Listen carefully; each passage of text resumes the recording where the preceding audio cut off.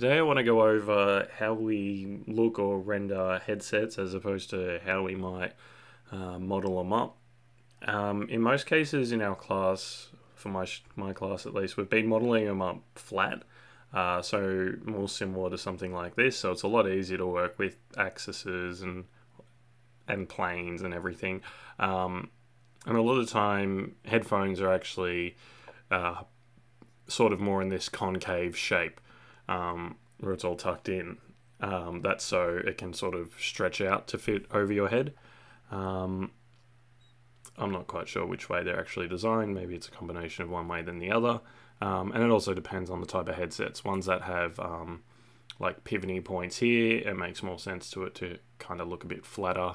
But then one where it's locked up like this, you might want to see it rendered with a bit of flex on the inside of it. But yeah, in terms of actual CAD modeling and processes we've been looking at, a lot of the time it's been easy to just model them flat, which isn't a problem, especially, you know, for what we're looking at. It's fine to have it flat. However, a couple of students have asked me, is there a way to change this? Is there a way to make it sort of flex inwards? Now, yeah, you could go back into your, you know, early freeform shapes and change everything to be flex that way. You could create a duplicate file and experiment with that way. There is, however, a very good chance that will break everything in your timeline.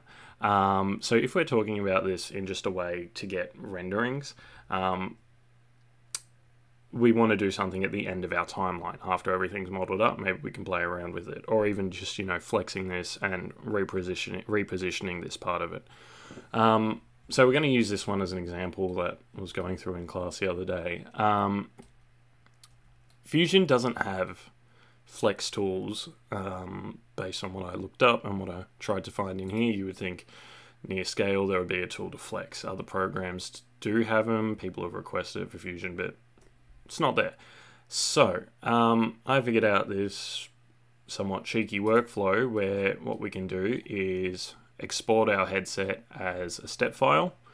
So I'll do that now, where we go export step file, and I'll just call it headset flex, whatever. And what we actually do is bring that into SolidWorks and use the flex tool that's in SolidWorks. So as a step file, everything should work fine. So we could close down Fusion. I'll just minimize it. And if we look here, I've actually got my desktop open. Let's pretend that I don't have SolidWorks on my computer. A lot of you probably don't. You might not have room for it, or maybe whatever, you just don't like using SolidWorks. That's fair.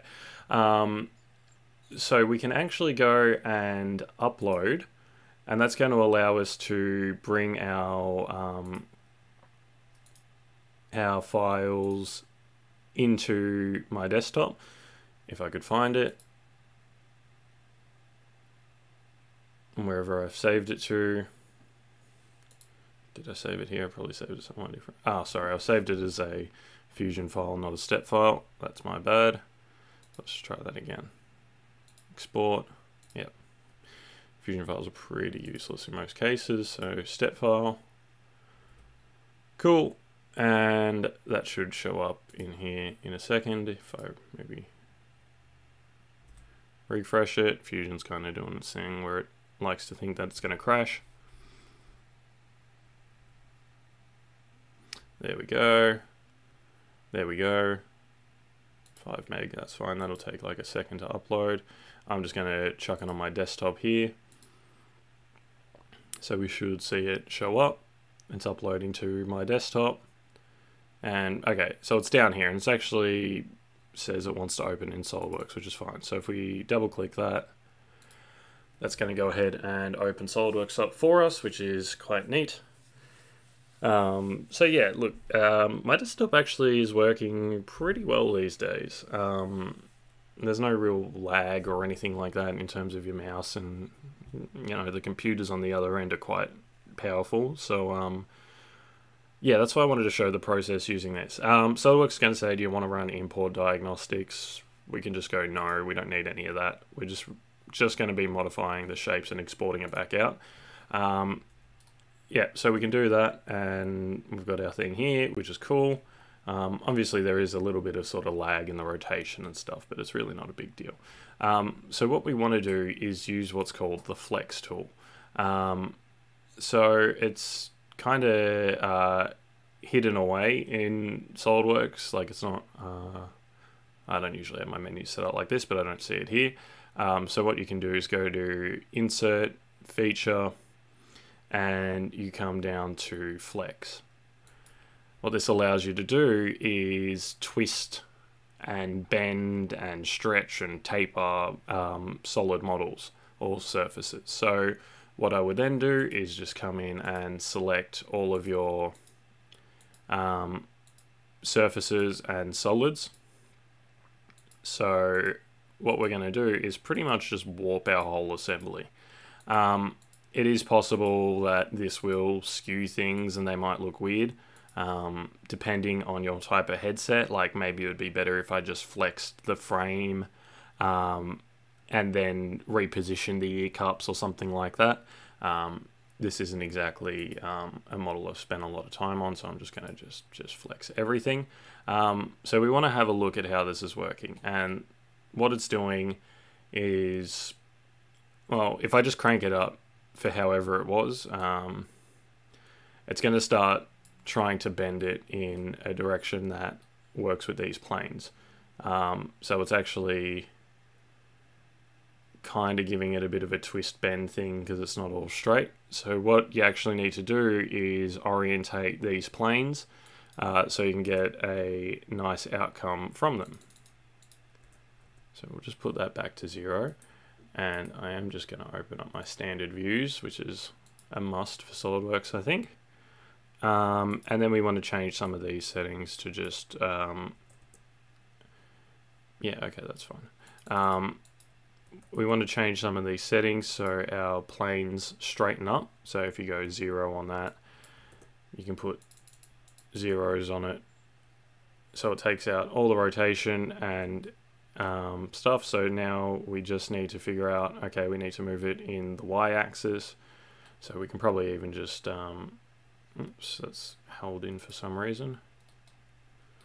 Sorry, haven't used my desktop for a while, and it seems to be a little laggy on the button presses for the mouse. Alright, so we can drag that around and then just straighten it up. So it should be like 90 degrees, right? So now with it set like this, if we start increasing our flex, we'll see it's starting to warp our model. Now, the way it's bending out is a little not quite right, how it's pushing this out so far or something. You can drag these sliders around to actually localize the flex in an area. It may not be perfect at all, and I've spent not a lot of time, to be honest, exploring this. Obviously that looks a bit weird. There are ways you can do it where, oh well, that's trying to go crazy. You can do it and they get a decent effect, and sometimes it comes out looking a little wonky. But the thing is, in like a stylized render or something like that, like in my class we were talking about using it to, yeah, make like the cover or the box cover image or something like that. You can get some pretty cool stuff out of it. So like, yeah, you might do it like big like that, and you can see it does twist. So maybe it is better to do the frame. You could even then come in and scale the whole thing in slightly, so stretch it down as well. But overall, from like a side view or a side angle, if I finish that and if it'll rebuild it nicely,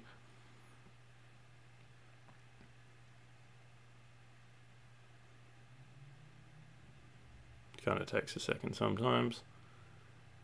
And sometimes it doesn't work. You have to play it, like it'll say can't rebuild, and you have to play around with some of the settings to a point where it does like it. You know, other ways you could do this is you could probably chop your top strap at some point, rotate these all in and just redo the top strap at the end. There's a lot of ways around it. This isn't something that I'm going to be grading particularly harshly or anything like that. I don't mind if your headset's straight or curved in, but if it's something you want to explore for renders or just your own personal practice, that's great. That's the kind of things we want to encourage with advanced CAD. So we want some pretty cool outcomes, and that's really taken a while. So let's hope that doesn't crash and it does output it. The one I did yesterday took about 30 seconds to calculate up. There are some option settings and stuff as well. Yeah, it looks like did it break something?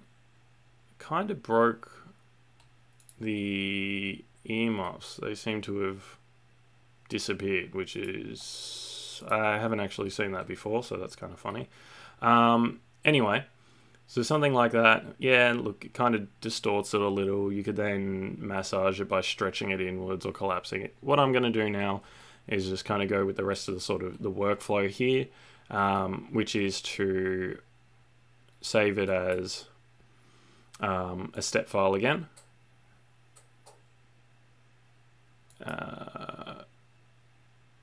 Let's just try and open that again, because I'm not quite sure what happened on my desktop there. It should open up to where we were at least. There we go. Alright, not a problem. It's not perfect, but that's okay. And we just have to allow us to pick a step file. That's got the same name, so yeah, we'll just call it headset flex like we meant to do before. And we'll hit that save. So part of this is showing off this, the other part is showing, hey, we can actually go back and forth between my desktop, which is kind of neat. So, okay. Yeah, so to do that, to get this back to our own computer, we can just go File, Download, go to our desktop, and that's where we have the headset flex file. It's going to download it. I'm not quite sure where that's downloading it to. Now this is on my own computer. It's making a lot of big noises. Alright, so I'm just going to go ahead and open that up on my side screen to actually locate where that downloaded to. But what we're going to look at now is opening that file in Fusion now. So let's just go to Downloads, type in Flex. There we go. And that should open that file up. I'm just going to close my window that's got my desktop on because it keeps beeping at me. And hopefully it'll open that up and we can have a look and we'll see, maybe this could work, maybe it won't. Maybe it's a good way of visualizing what it could be like, and then we can model over it to fix up the areas that go wrong. That's absolutely not a like foolproof, hey, it absolutely fix it and now it's perfect sort of thing. So we can see now back in Fusion, it even looks like it kept the same sort of materials, which is kind of neat. There is a chance it makes fillets and stuff look weird. Like the outer shell or the outer bit looks like it looks fine. So what I'll just do is I'll save that and I'll insert it into this file here. So we can see down here it's been saved out. When it loads in, I'll drag it in. Or if I'm just impatient, it will. Yeah, so we can see it's not too far off.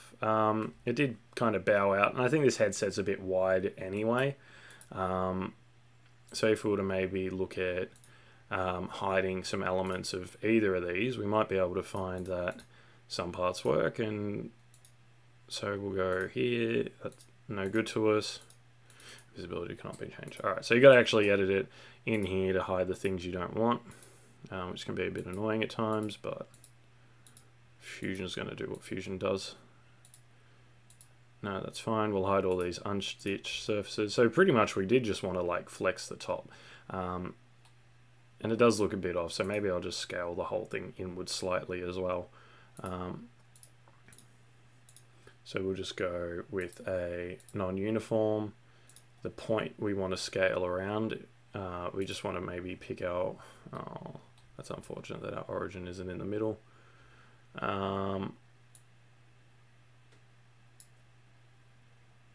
And I didn't like that.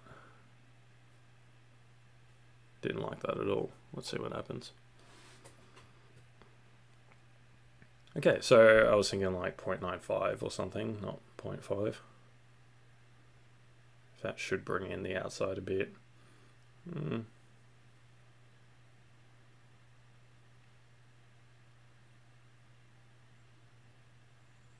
Maybe I'll just leave the scaling.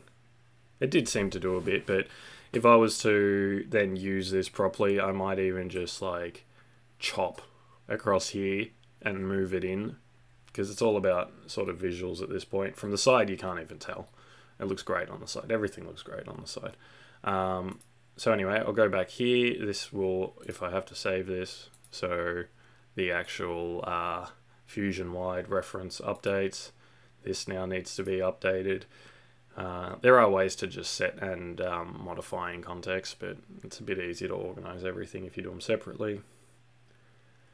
So this will update. We'll be able to show and position the ear cup sections. You know, we can see if it still all lines up. Hopefully it does.